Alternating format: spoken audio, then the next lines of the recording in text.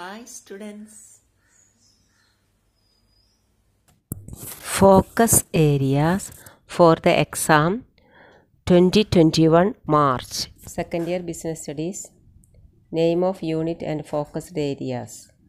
First chapter nature and significance of management ആണ്. അതിൽ നമ്മൾ കൂടുതൽ ശ്രദ്ധ കൊടുത്ത് പഠിക്കേണ്ടത് ഫീച്ചേഴ്സ് ഓഫ് മാനേജ്മെൻറ്റ്, പിന്നെ നേച്ചർ ഓഫ് മാനേജ്മെൻറ്റ്, അത് nature as an art, science and profession. പിന്നെ ലെവൽസ് ഓഫ് മാനേജ്മെൻറ്റ്, കോർഡിനേഷനും അതിൻ്റെ എലമെൻസുമാണ്. കോർഡിനേഷൻ്റെ ഇമ്പോർട്ടൻസോ അതിൻ്റെ നേച്ചറോ എന്നല്ല പഠിക്കേണ്ടത്, അതിൻ്റെ എലമെൻസ് മാത്രമേ പഠിക്കേണ്ടതുള്ളൂ. സെക്കൻഡ് ചാപ്റ്ററിൽ ഫോക്കസ് ചെയ്യേണ്ടത് Fayol's management പ്രിൻസിപ്പിൾസും techniques of scientific മാനേജ്മെൻറ്റും. അതിൽ സയൻറ്റിഫിക് മാനേജ്മെൻറ്റിൻ്റെ പ്രിൻസിപ്പിൾസ് പഠിക്കേണ്ട ആവശ്യമില്ല, വളരെ സിമ്പിളാണ്, ഷോർട്ടാക്കി തന്നിട്ടുണ്ട്. ഫയോൾസിൻ്റെ പ്രിൻസിപ്പിളും പിന്നെ techniques of scientific മാനേജ്മെൻറ്റും. Focused areas നന്നായി പഠിച്ചു കഴിഞ്ഞാൽ നമുക്ക് A+ തന്നെ മേടിക്കാവുന്നതാണ്. ധൈര്യമായിട്ട് പരീക്ഷയ്ക്ക് നമുക്ക് ഒരുങ്ങാം. തേർഡ് ചാപ്റ്ററിൽ ബിസിനസ് എൻവയോൺമെൻറ്റ് എന്ന് പറയുന്ന ചാപ്റ്ററാണ്. അതിലെ ഇമ്പോർട്ടൻസ് ഓഫ് എൻവയോൺമെൻറ്റ്, ഇമ്പോർട്ടൻസ് ഒരു ബിസിനസ് മനസ്സിലാക്കിയിരിക്കണം എൻവയോൺമെൻറ്റിൻ്റെ. പിന്നെ അതുപോലെ തന്നെ ഡയമെൻഷൻസ് ഓഫ് എൻവയോൺമെൻറ്റ് അല്ലെങ്കിൽ എലമെൻറ്റ്സ് ഓഫ് എൻവയോൺമെൻറ്റ് എന്ന് പറയാം അതിനെ. പിന്നെ ഇൻഡസ്ട്രിയൽ പോളിസി 1991, പിന്നെ ലിബറലൈസേഷൻ, പ്രൈവറ്റൈസേഷൻ, ഗ്ലോബലൈസേഷൻ. ഇത്രയും മാത്രമേ നമുക്ക് പഠിക്കേണ്ടതുള്ളൂ. പ്ലാനിംഗ് എന്നുള്ള ചാപ്റ്ററിൽ features of planning, steps in planning, types of plans, ഈ 3 കാര്യങ്ങൾ മാത്രമേ പഠിക്കേണ്ടതുള്ളൂ. വേറെ നമുക്ക് ഇമ്പോർട്ടൻസ് ഓഫ് പ്ലാനിങ് അങ്ങനത്തെ അതുപോലെ തന്നെ ലിമിറ്റേഷൻസ് ഓഫ് പ്ലാനിങ് ഒന്നും ഇപ്രാവശ്യമില്ല. ഓർഗനൈസിങ് എന്ന് പറയുന്ന chapter importance of organising, organisational structure and types, അതായത് ഫങ്ഷണൽ സ്ട്രക്ചറും ഡിവിഷണൽ സ്ട്രക്ചറുമാണ് അവിടെ ഉദ്ദേശിക്കുന്നത്. പിന്നെ ഫോർമൽ ആൻഡ് ഇൻഫോർമൽ ഓർഗനൈസേഷൻ, പിന്നെ ഡെലിഗേഷനും ഡീസെൻട്രലൈസേഷനും എന്താണെന്ന് പഠിക്കുക, അത് തമ്മിലുള്ള ഡിഫറൻസ് പഠിക്കുക. സ്റ്റാഫിങ്ങിൽ സ്റ്റെപ്സ് ഇൻ സ്റ്റാഫിംഗ് ആണ് നമുക്ക് പഠിക്കാനുള്ളത്. ഈ സ്റ്റെപ്പ് ഇൻ സ്റ്റാഫിംഗ് എന്ന് പറഞ്ഞാൽ സ്റ്റാഫിംഗ് പ്രോസസ്സാണ്, അതാണ് ഇത് ശ്രദ്ധിക്കേണ്ട ഒരു കാര്യം. പിന്നെ സോഴ്സസ് ഓഫ് റിക്രൂട്ട്മെൻറ്റ്, പിന്നെ സെലക്ഷൻ ടെസ്റ്റ്സ് എന്ന് പറയുന്നത് പേജ് നമ്പർ 163 എൻ്റെ കയ്യിലുള്ള ടെക്സ്റ്റിൽ. അപ്പോൾ important tests used for selection of employees: intelligence test, aptitude test, personality test, trade test, interest test. അപ്പോൾ അങ്ങനെയുള്ള ടെസ്റ്റുകൾ. പിന്നെ നമുക്കതിൽ പഠിക്കാനുള്ളത് മെത്തേഡ്സ് ഓഫ് ട്രെയിനിങ് ആണ്. ഓൺ ദ ജോബ് ട്രെയിനിങ്ങും ഉണ്ട്, ഓഫ് ദ ജോബ് ട്രെയിനിങ്ങും ഉണ്ട്. അപ്പോൾ അത് ശരിക്കും പഠിക്കണം. അപ്പോൾ നമ്മൾ ആദ്യം സ്റ്റെപ്സ് ഇൻ സ്റ്റാഫിംഗ് എന്ന് പറഞ്ഞപ്പോൾ ആ സ്റ്റാഫിങ്ങിൻ്റെ സ്റ്റെപ്സിലാണ് ഈ റിക്രൂട്ട്മെൻറ്റ്, സെലക്ഷൻ, അങ്ങനെയുള്ള ട്രെയിനിങ്, അങ്ങനെയുള്ള സംഭവങ്ങൾ വരുന്നത്. അപ്പോൾ ഈ സ്റ്റെപ്സ് ഇൻ സ്റ്റാഫിംഗ് ബ്രീഫായിട്ട് എഴുതുന്ന കാര്യമാണ് ശ്രദ്ധിക്കേണ്ടത്. അപ്പോൾ നമ്മളോടൊരു ചോദ്യം ചോദിക്കുകയാണ്, define the staffing process and the various steps involved in it. 8 മാർക്കിൻ്റെ ഒരു ക്വസ്റ്റ്യൻ ചോദിക്കുകയാണെങ്കിൽ ആ സ്റ്റെപ്സ് മാത്രം ബ്രീഫായിട്ട് എഴുതാനായിട്ട് സാധിക്കണം.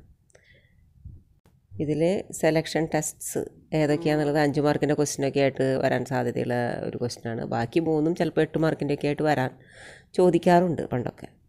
ഇനി ഡയറക്റ്റിംഗ് എന്ന് പറയുന്ന ചാപ്റ്ററിൽ എലമെൻറ്റ്സ് ഓഫ് ഡയറക്റ്റിംഗ്, ആ എലമെൻറ്റ്സ് മാത്രം, അതായത് സൂപ്പർവിഷൻ, മോട്ടിവേഷൻ, ലീഡർഷിപ്പ്, കമ്മ്യൂണിക്കേഷൻ, ഇത് ബ്രീഫായിട്ട് ഒരു 4-5 വരിയിൽ എഴുതാനായിട്ട് പഠിക്കണം.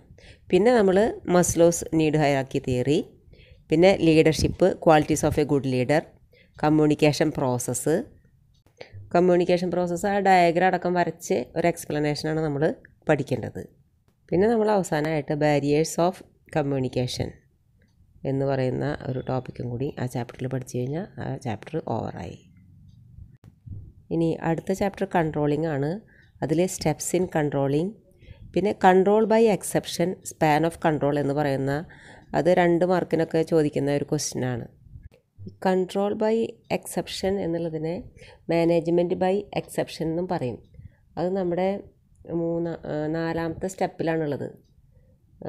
നമ്മുടെ കൺട്രോളിംഗ് പ്രോസസ്സിൻ്റെ 4ാമത്തെ സ്റ്റെപ്പാണ് അനലൈസിങ് ഡീവിയേഷൻ എന്നുള്ളത്. അനലൈസിങ് ഡീവിയേഷനിലെ 2ാമത്തെ പോയിൻ്റാണ് അത് ടെക്സ്റ്റിൽ കാണിച്ചിരിക്കുന്നത്. Only significant deviations which go beyond the permissible limit should brought to the notice of the management. This is called management by exception or control by exception. Significant ആയിട്ടുള്ള വളരെ പ്രാധാന്യമുള്ള deviations മാറ്റങ്ങൾ മാത്രമേ നമ്മൾ മാനേജ്മെൻറ്റിൻ്റെ ശ്രദ്ധയിൽ കൊണ്ടുവരേണ്ടതുള്ളൂ എന്നാണ് അതിൻ്റെ ഒരു ആശയം. പിന്നെ സ്പാൻ ഓഫ് കൺട്രോൾ നമുക്ക് പഠിക്കാനുണ്ട്. ടെക്നിക്സ് ഓഫ് കൺട്രോളിങ് എന്ന് പറയുന്ന ഒരു വലിയ ടോപ്പിക് ആയതുകൊണ്ട് ആ ടോപ്പിക്കിൽ ട്രഡീഷണൽ ടെക്നിക്സും മോഡേൺ ടെക്നിക്സും ഉണ്ട്.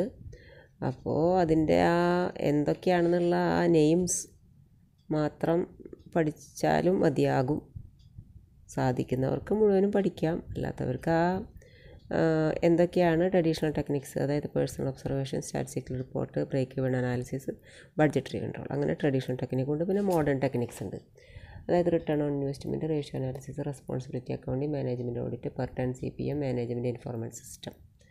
അപ്പോൾ അങ്ങനെ അതിൻ്റെ ആ ഹെഡിങ്ങുകളെങ്കിലും പഠിച്ചു വയ്ക്കാനേ സാധിക്കുകയുള്ളൂ. സാധിക്കുന്നവർ ഒന്ന് മുഴുവനും വായിച്ചു നോക്കുക. പിന്നെ അടുത്ത പുസ്തകത്തിലാണ് ഫിനാൻഷ്യൽ മാനേജ്മെൻറ്റ്. ഫിനാൻഷ്യൽ ഡിസിഷൻസ് പഠിക്കണം. 3 ഡിസിഷൻസ് ഉണ്ട്. പിന്നെ ക്യാപിറ്റൽ സ്ട്രക്ചർ, അതിൻ്റെ factors determining fixed capital, factors determining working capital. ഇതിൻ്റെയൊക്കെ ഹെഡിങ്സും ഓരോ വരി അതിൻ്റെ എക്സ്പ്ലനേഷനും മാത്രമേ പഠിച്ചിരിക്കേണ്ട ആവശ്യമുള്ളൂ. 10ാമത്തെ chapter capital market, money market and instruments ഏതൊക്കെയാണ്, ക്യാപിറ്റൽ മാർക്കറ്റ് ആൻഡ് ഇൻസ്ട്രുമെൻറ്റ്സ് ഏതൊക്കെയാണ്, സെബിയുടെ ഫങ്ഷൻസ് മാത്രമേ അതിൽ പഠിക്കേണ്ട ആവശ്യമുള്ളൂ. ഡീറ്റെയിൽ ആയിട്ട് അങ്ങനെ പഠിക്കേണ്ട ആവശ്യമില്ല. Marketing മാനേജ്മെൻറ്റിൽ marketing and selling, functions of marketing, marketing mix, 4 P's 4 pricing, അതിൻ്റെ factors, promotion and advertising, sales promotion എന്താണെന്നുള്ളത്. ഇത്രയും പഠിച്ചു കഴിഞ്ഞാൽ മാർക്കറ്റിംഗ് മാനേജ്മെൻറ്റും കഴിഞ്ഞു. അതിൽ 12ാമത്തെ ചാപ്റ്ററാണ് കൺസ്യൂമർ പ്രൊട്ടക്ഷൻ. അതിൽ കൺസ്യൂമേഴ്സിൻ്റെ റൈറ്റ്, പിന്നെ നെയിം ഓഫ് ആക്ട്സ് ഫോർ കൺസ്യൂമേഴ്സിന് വേണ്ടി ഉണ്ടാക്കിയിട്ടുള്ള ആക്ട്സ്, നിയമങ്ങൾ. പിന്നെ redressal forums under CPA. Consumer protection ആക്ടിനെയാണ് ഈ CPA എന്ന് പറയുന്നത്. അത് വളരെ എളുപ്പമുള്ളൊരു കാര്യമാണ്. പിന്നെ ഒരു കാര്യം ശ്രദ്ധിക്കേണ്ടത് എന്താ വെച്ചാൽ, ആദ്യത്തെ ബുക്കിൽ നിന്ന് 40 മാർക്കിനും പിന്നത്തെ ബുക്കിൽ നിന്ന് 40 മാർക്കിനും ക്വസ്റ്റ്യൻസ് വരുന്നുള്ള കാര്യമാണ് നമ്മൾ ശ്രദ്ധിക്കേണ്ടത്. അപ്പോൾ ആദ്യത്തെ ബുക്കിൽ മാത്രം ഫോക്കസ് ചെയ്താൽ ശരിയാവില്ല. രണ്ടാമത്തെ ബുക്കിലും ഒരു ഈക്വൽ ഒരു ഫോക്കസിങ് നമുക്ക് നൽകേണ്ടതുണ്ട്. അപ്പോൾ ഇങ്ങനെ നിങ്ങൾ നല്ല മാർക്ക് വാങ്ങിക്കുക. ഭയപ്പാടോടെ എന്തായാലും ഒരു പരീക്ഷ എഴുതാൻ പോകേണ്ട ആവശ്യം നമുക്ക് ഈ കൊറോണ കാലത്തിലില്ല. നമ്മുടെ ഗവൺമെൻറ് അതിനുള്ള സംവിധാനങ്ങളൊക്കെ നമുക്ക് ഒരുക്കി തന്നിട്ടുണ്ട്. ഭയം ഒട്ടും ആവശ്യമുള്ളതല്ല.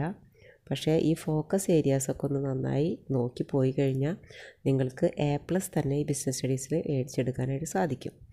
All the best. Thank you.